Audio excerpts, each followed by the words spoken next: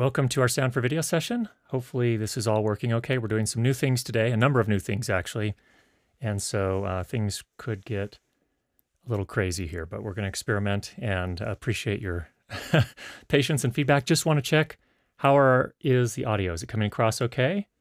Just want to make sure that everyone can hear us all right and that things sound all right. So if you could give us a little note here in the chat, that'd be awesome. Okay.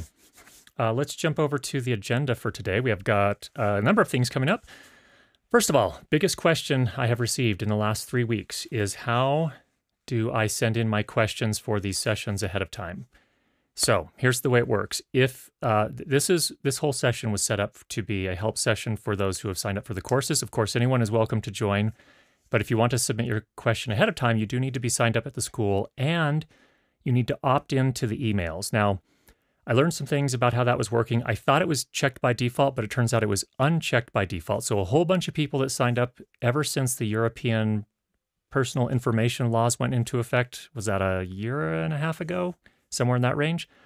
All of you did not opt in unless you specifically put a check mark in that box. So if you do want to get the emails saying, hey, our session's coming up, it's at this time, reply to me here with your questions to submit them, then you just need to go into your school account at school.learnlightandsound.com, into your profile, and you can opt into those emails.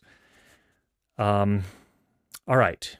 And I've changed the language on the sign up now. So for anyone new that signs up, it should be a lot more obvious what you're doing there. It's still unchecked, but it's very clear. Hey, if you want to get the emails to it, with the announcements for the Sound for Video sessions, click here.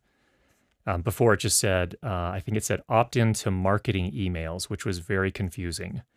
And I didn't even realize until recently that wasn't even an option to change the text on that through the platform I'm using. So in any case, that is doing okay. All right. Next up, we've had a number of questions about the Zoom F6 course. That's still on track for release on June 1st. Of course, we have all our other courses as well, the Mix Pre-course, Zoom F8, F8N, Zoom F4. We have a more general production sound course that, of course, covers all kind of the basics of sound for film and video. And then we also have one for post-processing in Adobe Audition. And that one's very specific about processing individual dialogue tracks. So hopefully, if that's something of interest to you, we have that as well. And then we have a Fairlight Fundamentals class. That'll be the next one to be updated because it was originally made with version 15. So updates coming on that one. All right. Rode sent a whole bunch of new stuff over. So we looked at this one a couple of weeks ago. This is the Wireless Go in white. But they also sent over the Lavalier Go, which I have not tested yet. So this is an inexpensive, well, relatively inexpensive lavalier. I think it's about $70 if I'm not mistaken. We might even take a listen to that today if we have time. They've got a little mag clip here. So if you want to attach your transmitter to something metal, you could do that. I think that's what that's for. Oh, it's to make it easier to put it on the talent with a magnet as opposed to the clip. And this actually is one of the more interesting ones to me. This is the, actually I guess I could use the overhead camera. This is called the Interview Go. And the idea here is that you clip on the Wireless Go under here, you put a little foamy on top, and then you have basically a stick interview mic.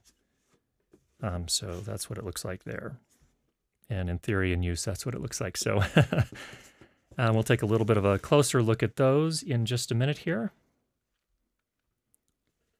And then we have a variety of microphones here. I don't know if you can see them all. So I'm speaking, what you're hearing right now is the Rode NT1, which I actually quite like. Pretty good microphone, especially for its price. We have the Shure SM7B, a Lewitt LCT Pure 440 large diaphragm condenser here. And then we also have this one here, which is the Texzone Audio Stellar X2 Vintage. And so we'll take a listen to each of those here in the next little bit. What I'm curious about is I'm getting ready, I know it's been a while, but I'm still working on putting together a kind of an overview, like a meta review of a bunch of microphones that would plausibly be used for voiceover work. So that's why we're looking at those. Now, the Shure SM7B, not necessarily. That'd be more for live streaming, in my opinion, generally. Could use it for voiceover. Not very many people do. I think for voiceover, typically you're looking for a large diaphragm condenser sound.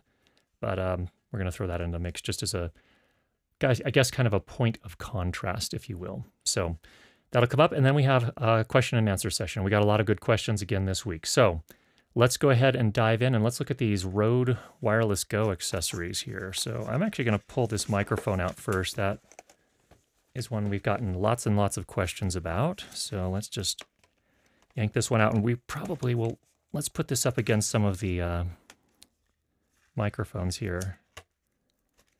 So they've done a good job of, we're not really an unboxing channel, and I don't really like unboxings, but I didn't have time to get into these beforehand. Wow. I guess A+ to Rode for making boxes that are difficult to get into. All right, get rid of that. Okay. Strangulation hazard, so keep it away from small children. What else is in here? And then little desiccant pack there, little case that it comes with. Let's go ahead and open this guy up. So the idea with the white, of course, it makes it a little easier when you're doing corporate work or maybe weddings where you're working with talent that have white clothing, whether a white shirt or a wedding dress or what have you. This looks a lot like the SmartLav Plus. Get this off of here. Cable wrapping. Okay, there we go. All right, we'll get this plugged in and we'll get a listen to that as well in just a little bit, just to see how that sounds. We'll probably just take that directly into the MixPre, which is what we're using again today.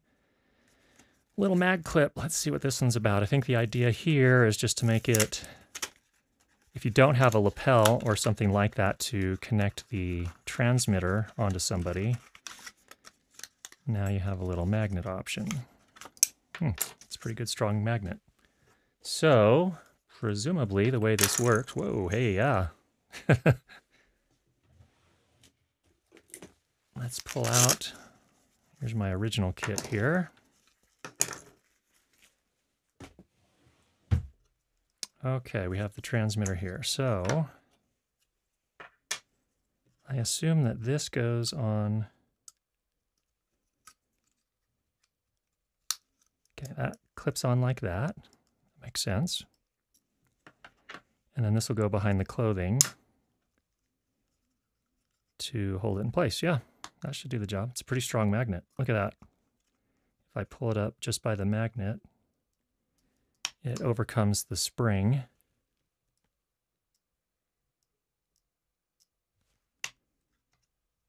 Good. Okay, so there's another little addition. They've done a lot. I guess this, I'm going to guess that for Rode, the Wireless Go system is selling pretty well, and so I've had a lot of requests for various types of accessories, and they're filling out the product line, if you will. Okay, let's take a look at the Interview Go. We're going to need a knife for this one.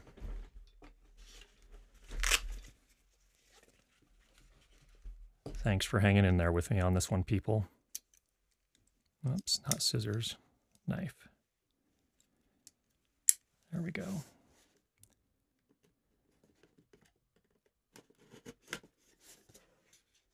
Okay. Pop this out and see what we've got.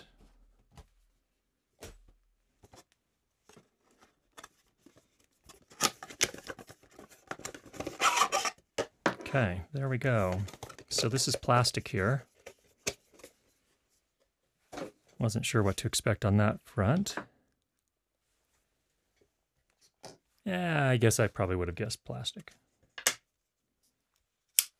All right, then here is our transmitter. And that just sort of slides in like that. That goes over like that. Lots of foam. That's probably good, because if you're working outside doing interviews, that's going to be good. And then, of course, it will look, well, it'll maintain the wireless look.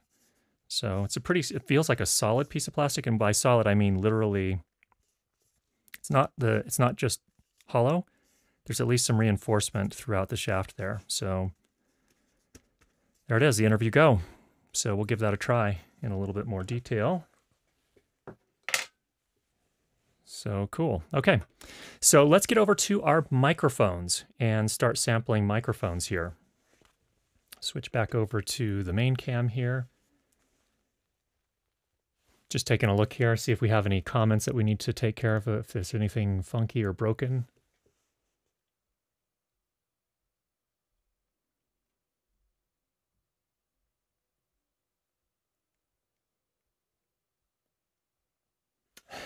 Okay. All right, some funny comments. Very good. Thank you. All right, let's go ahead and switch through the microphone. So again, right now you're hearing the Rode NT1. That's this guy right here. And probably, what, 6 inches away, I would say. And then what I'm going to do here is we can switch over. So let's go to the Shure SM7B. I'm going to use that as the ear palette cleanser, if you will. I don't know if that's a fair way to put it for the Shure SM7B, but here's this. Actually, before we do this, what I do need to do is turn off some processing. So I'm doing some processing. I have a number of explanations to make. So we need to talk about our chain here, our video and signal chain, our audio and video signal chains.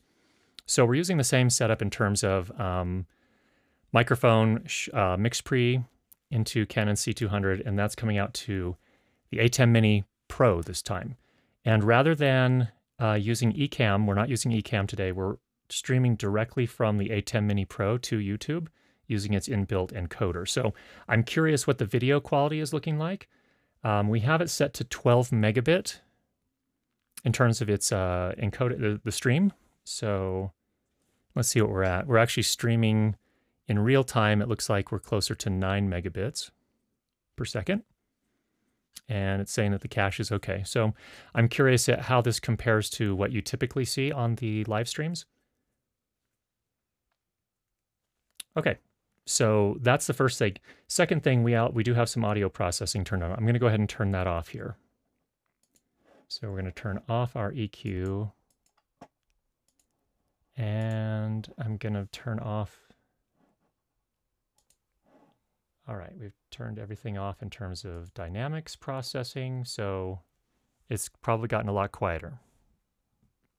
Okay, now is a good time to talk about microphones and actually do samples. All right, the video's looking good. Okay, very good. So again, here we're listening first of all to the Shure no, we're not listening to the Shure. We're listening to the Rode NT1.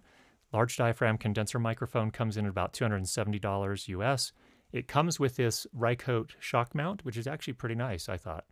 And it comes with this double layer metal pop shield. And so that's what you're hearing right now. Now, I think this one works pretty well. My voice, the sibilance is definitely present. There's some mouth noise as well, especially if you get up really, really close. But overall, it's not a bad sound. I don't hate it. Let's say that. So I'm going to go ahead and mute this one, and we're going to switch over to the Shure SM7B. Okay, there we go.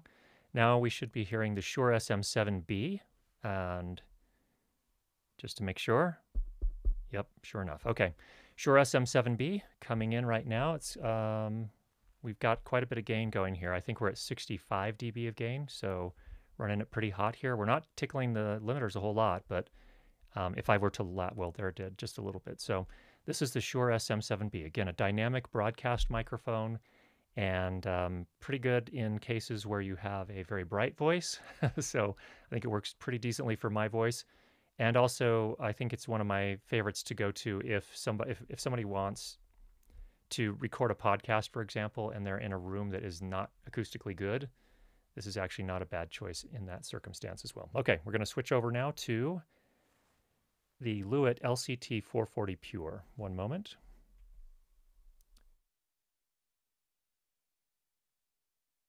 Okay, just put this up. I'm going to mute for a second. I need to reposition the mic. I don't want to hurt your ears.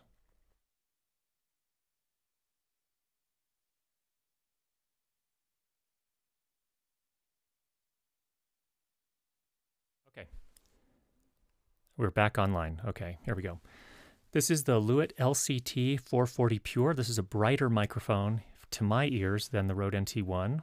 and I think it's not a bad sound as well, but maybe a little bit harsh on my voice, and so just wanted to run this by. So I'm curious from what you're hearing on your end. Granted, it's being encoded to a lossy format as it's streaming out, but I am curious how this is sounding on your end. And if you were to advise me, because this is a question we get all the time, which microphone should I buy? Let's say I'm going to do some voiceover. Of the microphones we've listened to so far, for my voice, which of these would you choose? I'm curious. For voiceover. And let's assume that I'm going to be in this space here, which is reasonably decent in terms of acoustics. Okay, so that's the Lewitt LCT 440 Pure. This is a little, I'm going to look at this really as an ear training session for you guys, so you can hear one voice, multiple mics, and kind of evaluate, make some judgment calls for you. All right. All right. I'm going to pause mute this for a minute. I'm going to switch out and we're going to get the TechZone audio hooked up. So give me just a moment here.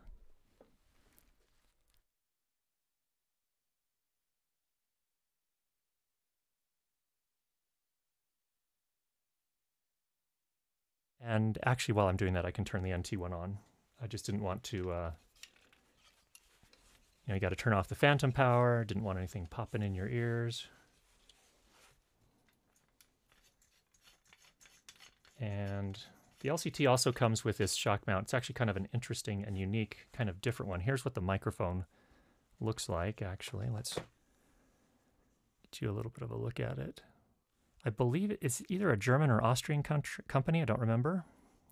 Nice open basket there. Looks like it's got a couple layers on the windscreen. And the way this works is you've got this retaining screw down here. Just pop that off. Gets the microphone out. And then you've got the bands here, just sort of these elastics here that isolate it. So there's that one. All right.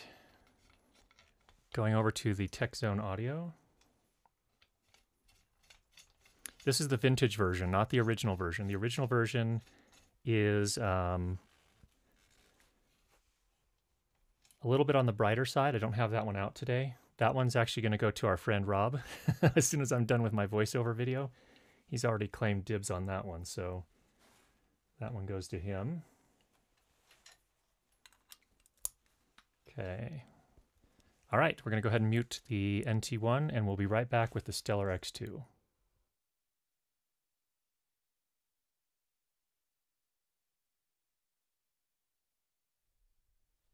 Okay, we are here with the Stellar X2. I need to check my levels here and just see if we need any more gain.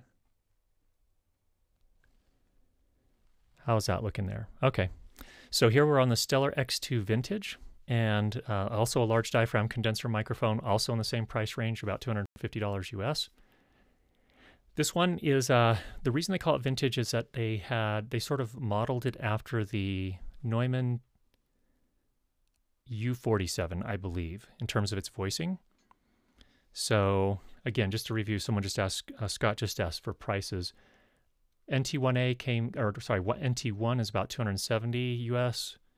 Shure SM7B 400. TechZone Audio Stellar X2 Vintage is 250. And the Lewitt LCT Pure, or 440 Pure, is, I believe, also in the same price range, about 270, or maybe approaching $300. So they're all kind of, with the exception of the SM7B, they're all very closely priced. So this is the Stellar X2 Vintage, and I think it actually sounds pretty decent on my voice based on what I can hear right now, and also the recordings. Oh, and there's bumping it, and the recordings I've done in the past as well. So, all right. So there are some samples. Which ones do you guys, if you were making a decision, if you were the audio engineer, I'm your customer, I'm your client, you're consulting me, I want to do some voiceover work, I'm going to have a reasonably acoustically treated space to record in, something like this. Which of these would you recommend I go with based on what you're hearing and my voice? So let's go ahead and switch back to the NT1A again, just for reference there. We'll mute this. Okay, back on the Rode NT1. This is the Rode NT1. Getting a little bit of whistly kind of, kind of that distortion in the sibilance range that you sometimes get, a little bit. And then let's go ahead and switch to the Shure SM7B. Okay, now we are on the Shure SM7B. That's the dynamic microphone. Should have a very different sound in terms of the higher frequencies will be very, very different. Typically on dynamic microphones are not nearly as sensitive up there, or they don't produce as much energy up there in terms of capturing that. So this is the Shure SM7B. Muting that. Okay, now we're back to the Stellar X2 Vintage. Stellar X2 Vintage. I think that the Lewitt LCT 440 Pure is a good microphone. I don't know that it's a great fit for my voice. I actually quite like it. It sounds fantastic on my wife's voice, so I'm really happy with it from that standpoint. And this is a good example of how a good microphone may not be the right fit. So there we go. Stellar X2 Vintage, and we'll come back to the Rode NT1. I hope this is helpful for you, getting a chance to kind of hear different microphones right next to each other on the same voice. NT1 is really bright, maybe a little too much, okay? SM7B does sound rather different from the others, no doubt. Stellar's louder. Okay, so that actually will influence how we hear things. So I'm going to pull that back a little bit. Let me just come in here and pull the gain down a little bit.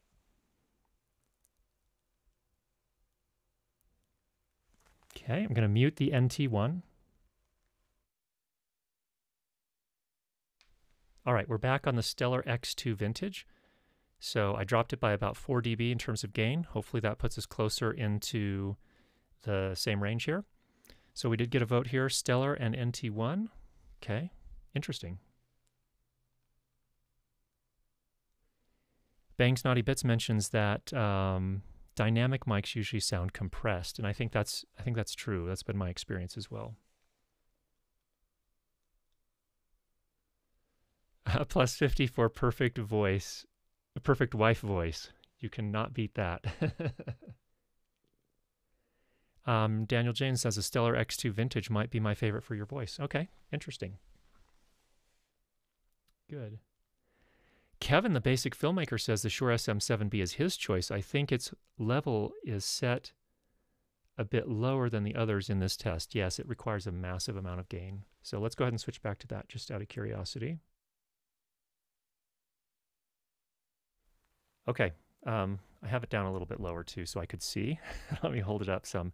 So we're back on the Shure SM7B, and yeah, it was a little bit lower there, I would say. And Jeff also says the X2, so the Stellar here. Stellar is perfect for your voice, according to Alejandro. Can you do the Shure again with a little more gain? How's this, Kevin? Hopefully that levels the field up a little bit. So I'm operating nice and close. It's at 65 dB of gain. We are tickling the limiter from time to time, just to give you a sense of where, and I'm probably peaking normally around -12. And then if I get a little louder, we engage the limiter. So there's the Shure SM7B.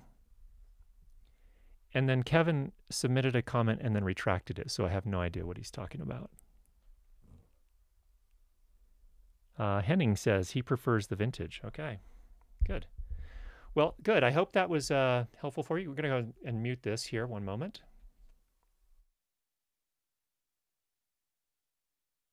And it's looking by popular vote that the Vintage X2 is a good fit for my voice, so we're probably going to finish off the session here with this.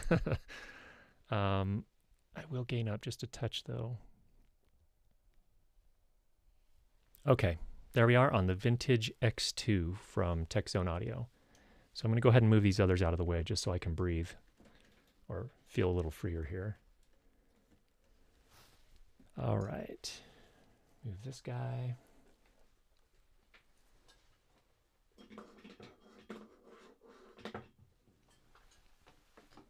Okay, we have a mess in here. Let's go ahead and jump over to our questions and see what we got today. That's going to be the overhead camera, and let's go to the actual questions. All right. Okay, first up is a question from Aaron. Sometimes when I'm doing my audio normalization and compression, I realize later on during QA that bits of the audio have been distorted or over-compressed, or the voice will just drop about 30 dB out of nowhere. Any suggestions on how to avoid this? Okay. There's so many factors that I don't know because I'm not there, but so there are a few steps in the post process where things like this can happen. So if you're doing normalization, say for example on just a dialogue track, then you drop it into a video timeline, maybe you mix in some music, that can throw things off. And you can also, there can be settings in the nonlinear editor that can throw things off. It can either boost them so that they end up distorted, or it can drop them so suddenly they're minus 30 dB out of nowhere, as you say. So there are just a lot of factors there. And I don't know if you're experiencing that as you drop them into a video editing app after you've done some of the audio processing. There are just a lot of things on the workflow we need to know. But if anyone else has run into these kind of things and you come up with ways to prevent yourself from running into those issues, definitely share with Aaron here. If Aaron, I have a proposal. If you have a YouTube account and you are willing to put together a video kind of demonstrating how this happens sometimes by walking through your workflow, that would be really cool. And I think we should be able to get you some good information here that'll help you avoid some of those issues. So it's a good question. It's a frustration that we all run into from time to time, but hopefully we can help you get where you need to go. All right, next up, Nolan. I was curious if you knew anything about the Betso transceivers for timecode and if you used it. What's your preferred method for timecode on set personally? First of all, in regards to the Betso, I have not used them. They look really cool, and the neat thing about the Betsos is that they transmit wirelessly, so I think, if I'm not mistaken, they're constantly rejamming the various timecode generators, so they do not drift from each other, which is awesome. So you don't have to rejam throughout the course of your shoot. Really cool feature. Whenever you introduce wireless, however, they'll burn through batteries quicker. So I don't know what the situation is with Betso and how well they do in terms of battery life, but that would be one thing I would look into a little bit more before investing in them. But yet it seems like a great system. And for those I've talked to that use the Betso system, and I think some of our regulars here have used the Betso. So if you have, definitely let us know in the comments what your experience has been like with them. I generally use the Tentacle Sync-E's on set when I'm working with a set where we need to use timecode. So it'll generally be narrative pieces, or rarely it'll be like a corporate piece, but almost always it's a narrative piece when I'm working on that, and I'll use the Tentacle Sync-E's. The nice thing about those is that I can keep an eye on, well, first of all, let me go back. I have a whole bunch of timecode generators. I have a good old hardcore, old school Mosegear TIG Q28, I think it's called. I can't remember the exact model number, but that thing is just like built like a tank. It is one where you don't have a menu. There's no screen. They're just a couple of dials that you can change. They're recessed so they don't get bumped and moved. And it runs on a AA battery, and I think it runs for about 6 hours, 5 or 6 hours. And that was one of my very first. In fact, I think that was my very first timecode generator, and it was fine. But it requires a few things. You need to rejam after about 4 or 5 hours, and you need to change the battery after 4 or 5 hours. So that was one of those. If you're going to work a really long production day, say a 12-hour day, you're probably changing batteries twice on that thing, and every time you pull the battery, you have to rejam. So that one was a little bit cumbersome to work with. It was great for its time, a great little timecode generator. There's a beauty to the simplicity of something like that, but I don't generally use it now. I also have some of the timecode systems. I have the Wave Base Station plus the UltraSync ones, and I also have the backpacks for the GoPros, and I also have the Blue, which is a Bluetooth transmitting one, and that works with the Zoom F-Series recorders, incidentally, which is interesting. So it's transmitting and maintaining sync via Bluetooth. That's a pretty cool system as well. The only problem I had with that system was, especially like the Wave Base Station, if you're working from a cart, it's probably fine because that thing just burns through batteries. And essentially that's doing the same thing as a Betso, where it's constantly wirelessly transmitting and rejamming, so you never drift out of sync. But I just wasn't as happy with the battery life. So if you're working from a cart, that's fine. I'm working from a cart very rarely, so that's where it just wasn't a great fit for me. Tentacle Syncy, the nice thing I like about that is that you jam basically at the start of the day and you're good for the rest of the day. I can rejam them all from my mobile phone, so that's nice. And what you can actually do is use one of them as a master outside of your mixer and then feed that to the mixer. So for example, if I'm using my 888, I'll actually use an external Tentacle Syncy as a master clock and feed that into the 888. That way I can wirelessly rejam all of them without having to rejam the mixer as well. So that makes my workflow pretty easy. The battery life is phenomenal. It's like 35 hours, so I can easily make it through an entire day without having to rejam or change batteries or anything like that. So that's just the workflow that I use. But again, I think the Betso and the timecode systems are also very nice, and their wireless features make things a lot easier too. I just wish that Wave base station was a lot more power efficient, but you know, if you're constantly wirelessly transmitting, that's where things become challenging. So thanks for the question, Nolan. Let's move on here. Kevin, the basic filmmaker, asked, what is your name? What is your quest? And what is the airspeed of an unladen swallow? And I would say that somebody has been watching Monty Python recently, so good job. Good way to keep the spirits up during the pandemic. Number 4, when live streaming with a MixPre 3 using the Shure SM7B and you need to turn up the volume, would you increase the gain or the fader? Let's take that to the audience here. So everybody watching, what would you do? Would you go, would you hit the fader and bump that up, or would you bump the gain up? I'm curious. We'll come back to that. Go ahead and leave something in the chat there. Number 5, do you care about or actually want the limiters kicking in on the meters somewhat or not? Okay, so this is a question in the context of, I went to Kevin's live stream yesterday, and there was some discussion about this. People were saying, hey, it's not loud enough, and so I assume you increased the gain and or pushed up the fader, one of the two, and then you were actually bumping up against the limiters. And it could be that the audio wasn't entirely calibrated between your camera and the MixPre. I don't know, but I was hearing a tiny bit of distortion. And again, it depends on how much you're hitting the limiters, because limiters are great, even analog limiters like in the MixPre series, but if you're constantly up against them, you're going to get this sort of odd, overdriven sound still. You won't technically be clipping necessarily, and actually you can, I think you still can clip technically if you put something in loud enough, but even if you're not technically clipping, it can have this really compressed sound to it.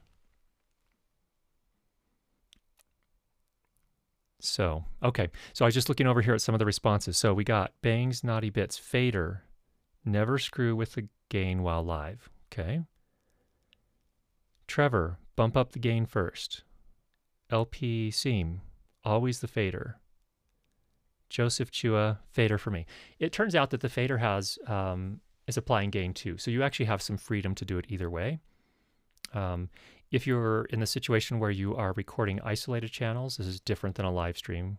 Well, maybe it's different, maybe it's not, depending on if you're recording it as a podcast as well for post-processing and after. But generally, you wouldn't want to mess with the gain. I would probably hit the fader first. But you know, you have freedom. You can do it in any way you want. But generally, if you're doing it for a live stream, I'd hit the fader.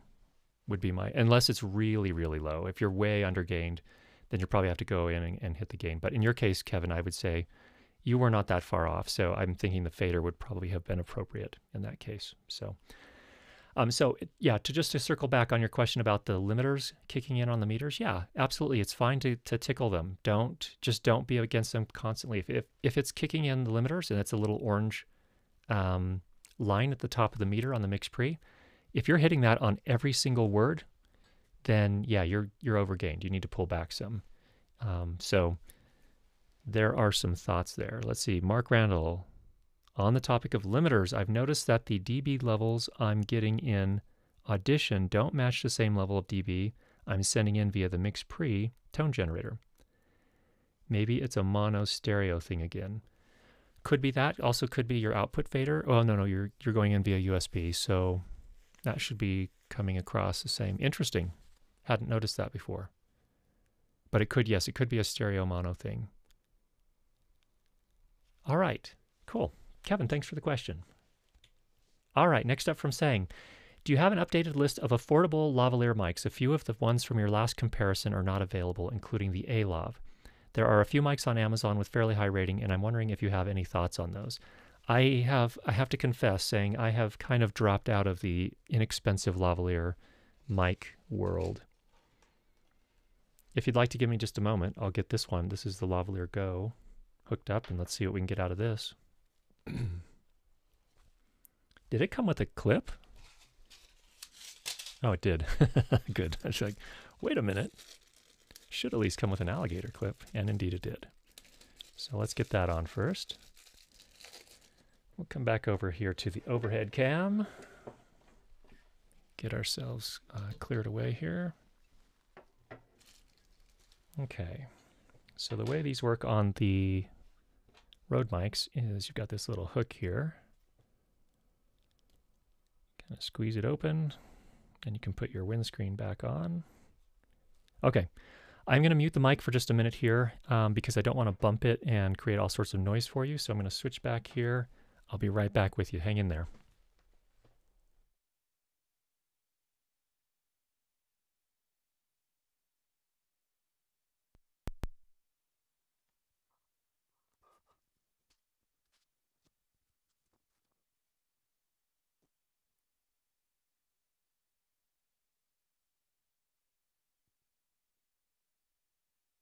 Okay, let's see if we're getting any level here.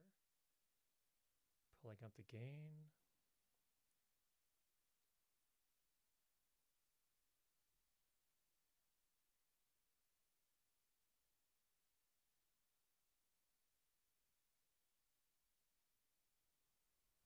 Okay, checking for levels here. Check, check. 1, 2, 3, 4, 5, 6, 7, 8, 9, 10. Okay.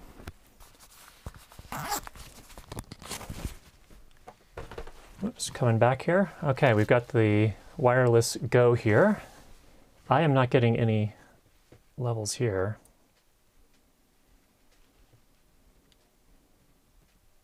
Can you hear this? Oh, I know why.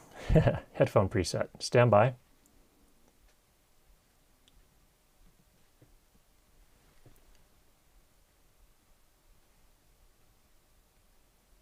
Noisy. You guys hearing a noise? Maybe I'm gained up too much. Let's check that out. Maybe pull that down just a little bit. Okay, that's about where we're at here. And we do have some noise. There's a fan in this camera. Let me just turn that off. See if that makes a difference. I'm hearing a fair bit of noise. I don't know about you guys. What are you guys hearing over there? Lots of noise. All right, we're going to need to work on that one a little bit.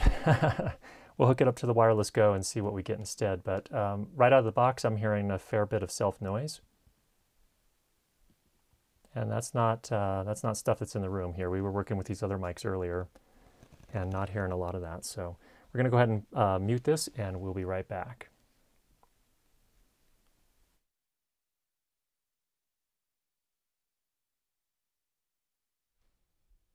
Okay, we are back on the Stellar X2 Vintage.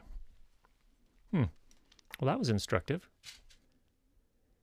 Yep, noisy. Kevin the Basic Filmmaker, yuck. Noise.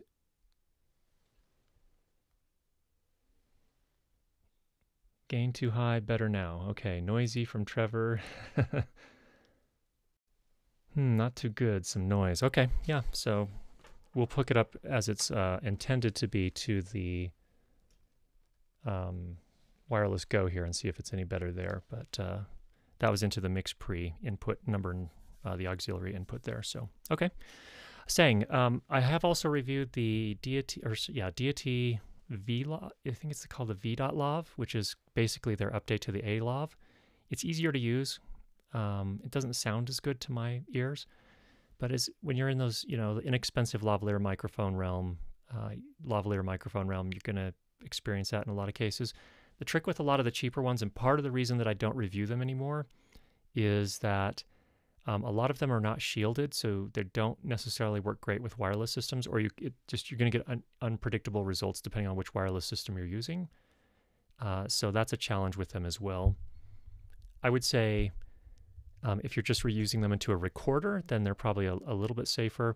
And I also find that in the inexpensive lavalier microphones, it just seems like there's a fair bit of copy-to-copy variance. So I might review one and say, wow, this one's amazing. And you might get one and go, it doesn't seem as amazing as the one you reviewed. And I think that's a legitimate variation from copy to copy. And that's really one of the big challenges with the less expensive gear, like the really, really like $20 or $12 lavalier microphones. You can definitely run into some issues there.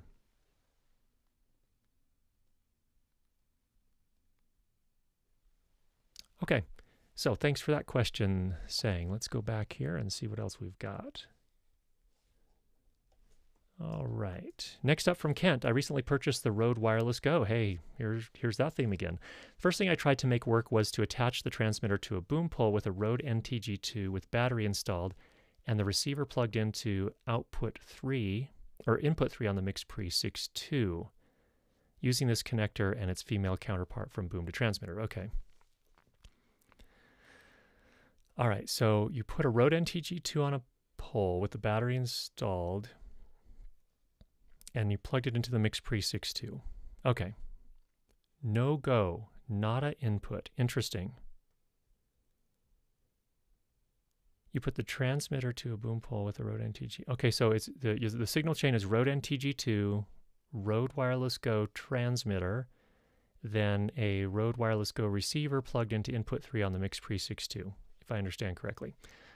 Not an input. I checked the mic directly into the MixPre. That works fine. So I assume that in that case, you're going with a Rode NTG2 with an XLR cable into one of the XLR inputs. So we know that the microphone works. That's good.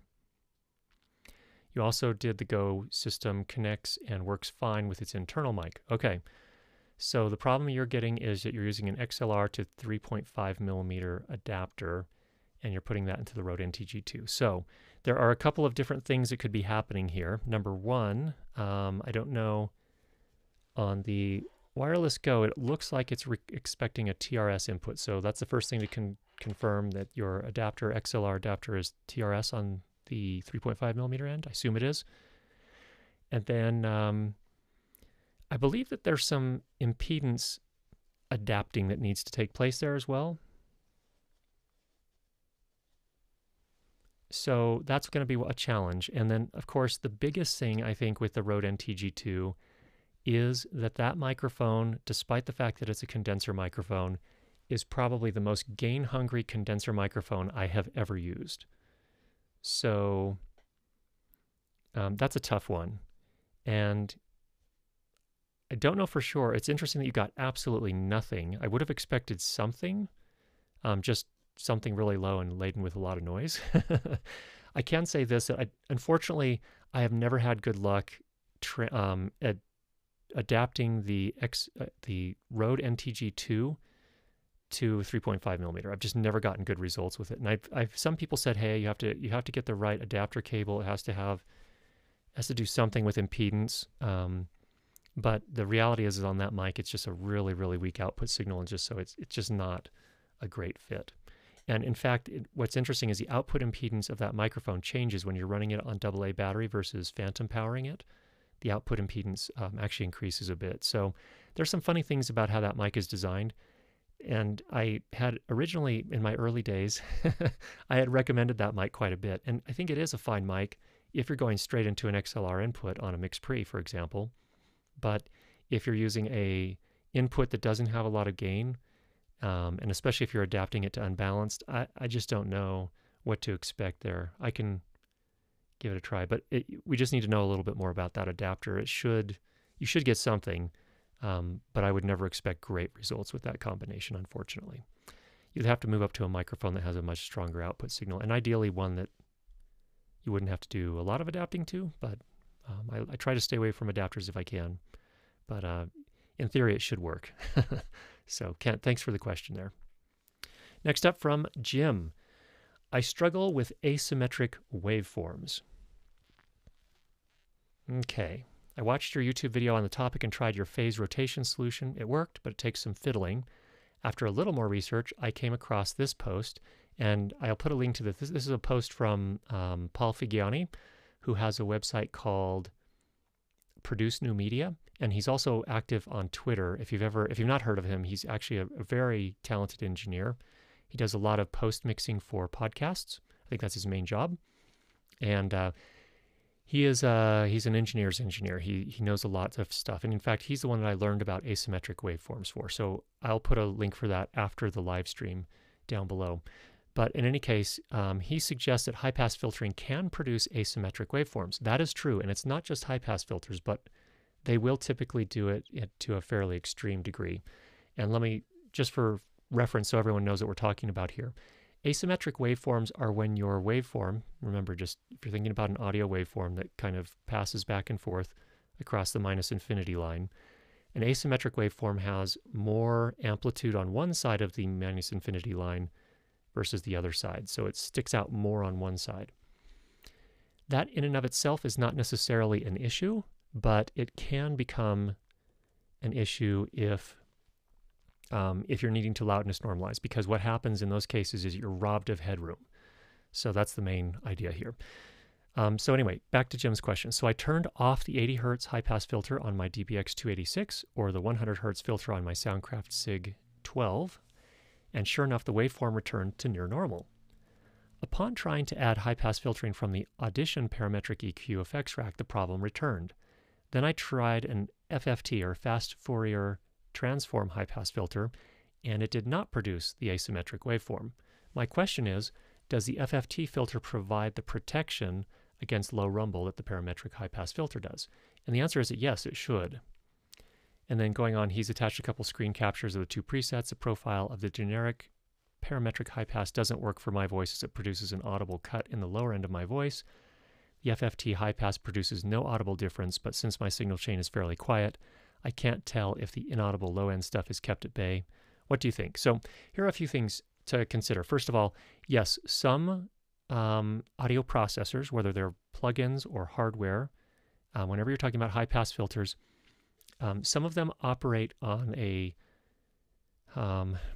some of them are linear phase, which means that what they do is they don't affect the overall phase of your audio. And that FFT high-pass filter that you're using, I'm going to guess that's a linear phase high-pass filter. So it's not messing up the symmetry of your waveforms, whereas most other, a lot of high-pass filters actually will. So, for example, the EQ with a high-pass filter that I typically use is Isotope's Nectar, and that does operate on a linear phase principle, so it doesn't affect the phase, so it doesn't throw your waveforms out of symmetry. So that's just something you'll want to keep in mind when you're applying a high-pass filter. It can affect the symmetry of your waveforms. It doesn't necessarily affect the timbre or the sound overall, necessarily. And I think basically Paul Figiani's, his perspective is that if you have a lot of asymmetry, it's generally worth it to go ahead and do some phase rotation so you get it back to a symmetric point, just so you get that additional headroom back. Some people say that it does affect the timbre very, very slightly, but generally that the trade-off is worth it. I've never noticed a difference in timbre of the overall sound or the quality of the sound by applying a good phase rotator. And the one that I use is the one in Isotope RX. It's in the phase module, and it does what it calls adaptive phase rotation. So anyway, there's some thoughts on that, Jim. Yes, you've definitely, this is a good sign that you're diving in and finding that things are different depending on what you use and how you apply them. You're definitely growing as an engineer, so good work. All right, next up from Clayton, is Comtech the only way to get signal to directors wirelessly? And the answer is no, that is not the only way. Is there another cheaper option? Could you do it with the Rode Wireless Go's? Yeah, I've heard of people doing that, so you could do that. The problem with that is that you'll have to gain down your output from your mixer So for example, I know you have a mix pre, so you'll just have to use the fader and reduce the output level on the fader. And then on the receiver, which is what your director will have, they'll plug in headphones, and they only get 3 settings for headphone volume. So you'll want to definitely test that out before you do it if you're going to do it that way. Could you do it with the new Deity device you were talking about with the other awesome soundies you got to chat with earlier this week? They were actually talking about the XLR plug-on transmitter. I believe if we're talking about Alan brought that up at one point in our conversation. And I don't think that would really work. I don't think. Well, you probably could make it work, but the new device that they're talking about is the BP TRX. And that's basically like a Swiss Army knife, and I think it's going to be a really cool product. I'm looking forward to testing that one out. But the BP TRX is essentially a transmitter, a receiver, a timecode generator, a CommTech, an IFB, all in one. So that will be able to do a lot. And I don't know what the pricing is yet on that. I don't know if they've announced the pricing. Maybe they have. It's not going to be probably as cheap as a Wireless Go because you're going to have to buy two of the units. But looks to me like a really cool kind of Swiss Army knife type of tool. And then let me know if anyone has any cheap alternate options for things other than CommTech. So yeah, Wireless Go is one thing you could do. People have used Sennheiser G3s for years on that. We have an older session where Greg Palmer came on and talked about specifically how he uses them for camera hops, actually. But you could also potentially use it as a wireless feed for a director. So if you just do a Google for Curtis Judd Audio wireless hop, I think you'll find that particular session. So, all right. Next question here is from Alonzo. Let me give you a little background here. I'm going to switch over to another app here. So there is this, I've had a couple of questions about this week. So there is this tech review. I think he's actually a camera reviewer over on YouTube. I think his name is Lee. He basically said the Zoom F6 audio recorder, do not buy. No redundancy. Zoom needs to fix this. So that's the context. Alonzo asks, he says that the SD card fails and the line output is noisy. So I want to talk a little bit about this. I didn't get a chance to watch the entire video, but I did get to skip ahead and listen to the part where he said the line output is noisy, and he was running it into a Sony a7 III. I don't have any idea what his settings were, but what I can say is that I did not experience that same thing with my Panasonic GH5, so it looks like it may be something specific to either his cable, to his configuration settings, or to that camera. And it could be that camera model in general or just his specific copy of that camera. I just don't know. There's just not enough information to know. In regards to the SD card failing, the Zoom F6 only has a single SD card slot. That is a known, that's just a known, it's a fact. If he didn't know that and he bought it and now he's disappointed that it doesn't have more than one, well, I think that's one thing you can figure that kind of stuff out before you buy stuff. Now, if he's kind of just doing a public service by telling people, hey, be careful, there's only one card slot, that's dangerous. If your card fails, you're out of luck. That's fine, and I think that's valid. Yes, that is one of the downsides of the Zoom F6. It only has a single card slot. That's all you get. I have never had a card fail in the Zoom F6 yet. I don't use it a ton, but I have used it a fair bit. Haven't had any issues with SD cards. It also has an SD card test facility within the menus that you can actually test the card ahead of time. And yes, SD cards do fail, so that is a risk that you run with the Zoom F6. So that's a fair point. For him to say do not buy, I think that's fair in the context of if you're doing professional level work and you cannot afford to lose a file, then yes, then you probably need to look at something that has some sort of redundancy of some sort.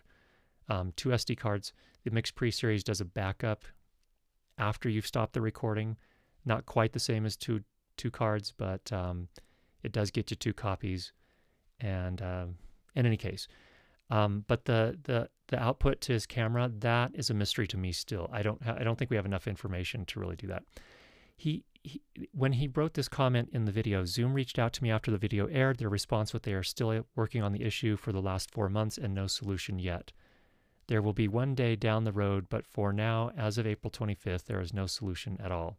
I don't know which issue he's talking about there. Is that the SD cards, or is that the output being noisy with the Sony a7 III? Okay. And then in conclusion, as a solution, the unclippable feature can be solved in other recorders by dual recording, one at -6 or -12 and another, let's say, -25 or less. So the solar shooter profile this F6 is aiming at is not so special after all until this problem is solved. I think you might... No, I don't think you can do the dual channel record on the F6. In fact, let's just take a peek at that. Power it up right now. But I think, here's the thing, it depends on how you're doing that. Dual channel recording is one way to solve that problem, but it's not the only way. 32-bit float is another way to solve that problem potentially. The problem is that if you're feeding audio to the output or from the output right here to your camera, if you're in 32-bit float mode, the problem is that the output can still clip. That is the reality of the analog realm. If you're doing 32-bit float in the recorder and you exceed 0 dB full scale, it will still record that information internally to the 32-bit float file. However, the line output can still clip. And so you can drop your fader, but again, you're only working within a limited dynamic range on the analog part of the chain. So this is not just a problem that is unique. Let's get that in focus here. This is not a problem that is unique to the Zoom F6. So I don't feel like the criticism is necessarily, it's not the same way I would look at it, let's just say that. Here's the thing, with the dual channel recording, basically what you do is you say you have 6 inputs. If I set all of these to dual channel, I use up these 3 inputs. I can't connect additional microphones to these. I get 3 microphone inputs basically at that point. One of them gets recorded at whatever I have the gain trim set to, the other one gets recorded at a lower gain trim. If this one clips, I can always, in post, and I have to do this in post, I can cut in the lower level recorded audio clip and solve that problem. You can do the same thing with 32-bit float. It just defers that fixing to post, just like the dual channel record does. So I disagree that this is not a good fit for solo shooters. I think it is, but the workflow is different, and that's the important thing. So if it clips on the camera because you're feeding audio to the camera, then you have to go back to the file, the 32-bit float file that's recorded by the Zoom F6. And if you do that, then you've solved that problem, just like you would with dual channel recording. So I disagree with the conclusion. I think there are still solutions, but there are some thoughts there that hopefully give a little more context to that discussion. All right. Let's see what else we've got here. That's it for the questions for this week. Okay. And we're almost right on the dot here. Curious, let's just take a quick peek at the comments here. I didn't get to share the comments today because I don't have Ecamm Live, so I'm going to have to come up with a solution for that. But I'm curious, how did the streaming from the A10 Mini Pro go? Did it look any better, any worse? I did notice that our network, and I've got fiber to my house, but I do notice that sometimes it's not 100%. We're at 9 megabits per second right now, but I did get a warning here in the YouTube studio at one point that it was, actually it says it was too high. It was 12 megabits for a second there, and it didn't like it.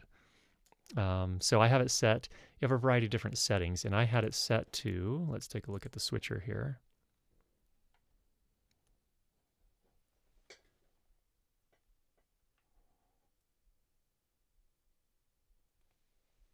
I had it set to the HyperDeck low setting, which is basically 12 megabits per second. So YouTube is complaining that I'm sending too much. Sorry, YouTube. So we'll probably go back down to the streaming high setting instead. All right. Daniel James says it looks fine, or it worked fine. Vincent Chen says it looks fine. Is it possible to back up the memory stick in the USB on the Zoom F6 from Henning? No, it doesn't have that feature. So that's a mixed pre feature, but there is a USB-C port here on, well, actually, let's switch over here. There's a USB-C port on the F6, but you cannot plug in a thumb drive and use that as a backup. It just doesn't have that feature, unfortunately.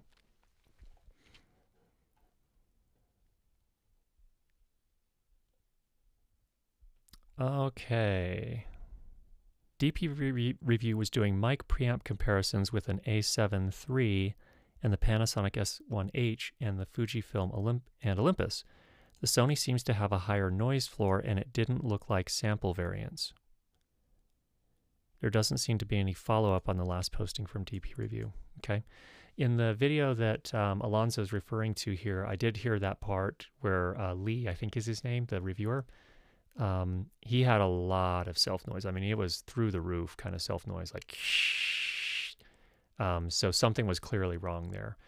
I did see the DP review where they were looking at the different camera preamps, and I do remember them saying the Sony A7 III was a little bit noisier, but in the tests on the DP review that I saw, it wasn't anything like what Lee was describing. So different things.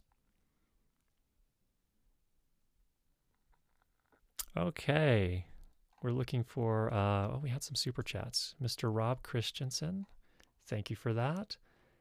Alvaro Moreo, thank you for the super chat. Very nice there. Vincent, thank you for the super chat as well. And then Ricky and LP Seam, thank you guys as well. I've got a lot of support here. I really, really appreciate it.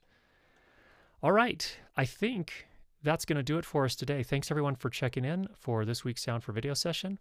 I hope you're all getting an opportunity to make some good recordings. I know it can be difficult to get outside right now. Some states are starting to open up.